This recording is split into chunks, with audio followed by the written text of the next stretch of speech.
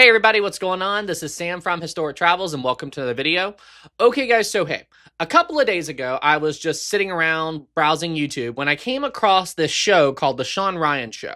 Now, I had never heard of this channel before, but it's huge. He's got millions of subscribers, and it looks like that what he does is he just sits down and he interviews people. Now, what drew me to this channel was the fact that he had a man on there by the name of Victor Vescovo, and I had heard of him before, mostly due to the fact that he solo dived the Titanic a few years ago. Yeah, you heard me right. This guy solo dived the Titanic, and after I began to research him a little bit, this guy is insane, but in a good way.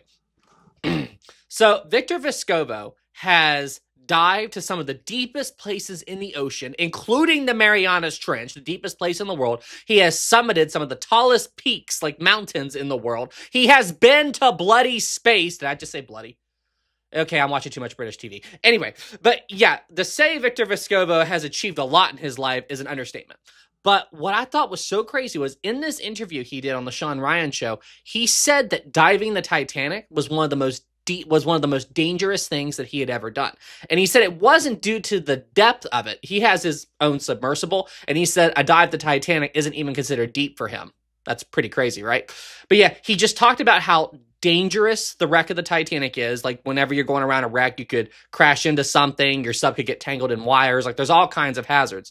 But he said what made it so dangerous was how dark it was down there. And honestly, I don't think most people truly appreciate how dark it really is down at Titanic depths.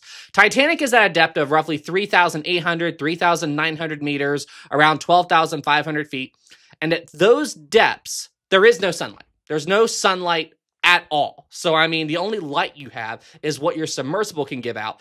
And the thing is, the darkness is so intense that it's like it absorbs the light that you're sending out. I mean, it's absolutely insane stuff. And he was describing what it was like when he dived Titanic. And I couldn't find any footage of this, but what I'm going to do for this video is I'm going to use the Titanic ROV game that came out a few years ago from the Magellan team. Well, the game's new, but the scan that they made came out a few years ago.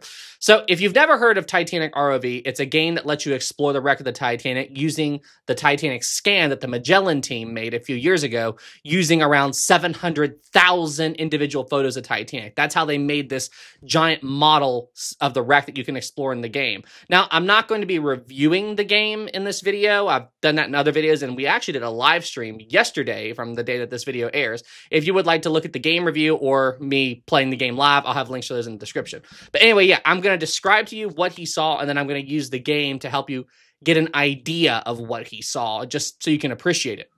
So he said that he dived down to the wreck and he landed at the bottom of the ocean around 300 meters or so away from the Titanic. They do that on purpose so you don't come down on top of it. That's actually a requirement to dive the wreck. Then he moved in the direction that he thought the wreck was in. And as you can see, it's just black. You can't see anything down there. Then when he got to about 100 meters out, he got a radar ping or sonar ping, okay? So that told him, okay, there's something over there. Like, I can't tell what it is, but there's a big object over there. So he starts moving in that direction. He gets to about 30 meters out. Now, from this far away, he should be able to see it, but he sees nothing. It's just black. And he's got really powerful lights on his sub, but he can't see anything. He's like, okay, starts inching his way closer and closer, gets to 20 meters out, still can't see anything. He can't see nothing at all. It's like, okay, goes a little bit more forward, gets to 5 meters out, still can't see anything. And he's like, okay, what is going on? I am literally right on top of this, whatever it is. If I move a little bit more forward, I'm going to hit something. Then he's like, wait a minute, what if I go up? What if I go up? And then as he started to ascend off of the seafloor and go up, his lights started hitting porthole windows, and the glass was reflecting the light back at him. He's like, oh. So he was actually coming in on the Titanic from the ship's side, not from the bow, like what most submersibles do when they want to get that. They call it the money shot, you know, passing over the bow like that. So he was coming up onto it from the side, and he almost crashed right into the Titanic. And then as he was rising up, he said a current caught his sub and almost knocked him into the wreck.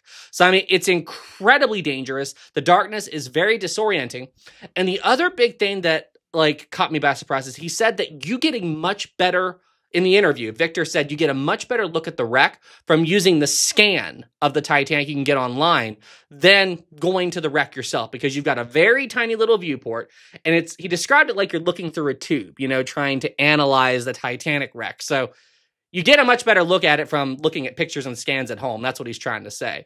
Now, don't get me wrong. I would still love to see Titanic with my own eyes someday, which I hope I can. But yeah, it's absolutely insane stuff. And as he was describing this, I'm like, I don't think people really appreciate how dark and how overwhelming it really is down there and how easy it would be to get yourself into trouble.